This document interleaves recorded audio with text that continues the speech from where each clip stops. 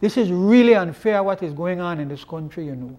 That all the young people, all of them are subject to being dragged out of their vehicles, searched in public like they're criminals because they supposedly look for some kind of weed, carry them down to the station for 0.2, 0.4 grams of marijuana.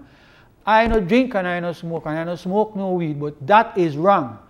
Because tobacco and alcohol worse than weed, and a time for the society address that problem so that we could deal with it.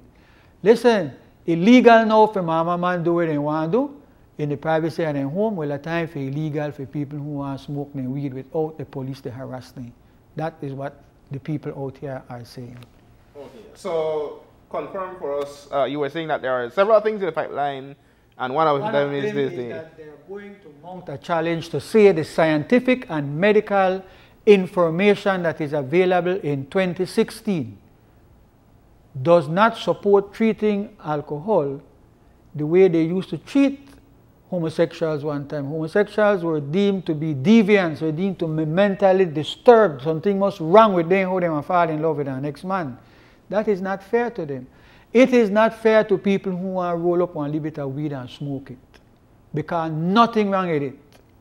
How they could go in, go buy tobacco, and how they could buy rum, beat up their wife, drive on the road and knock down people and kill people, and that is okay with the society. And marijuana will make you creative and make you could be one Usain Bolt, then they lock you up for it.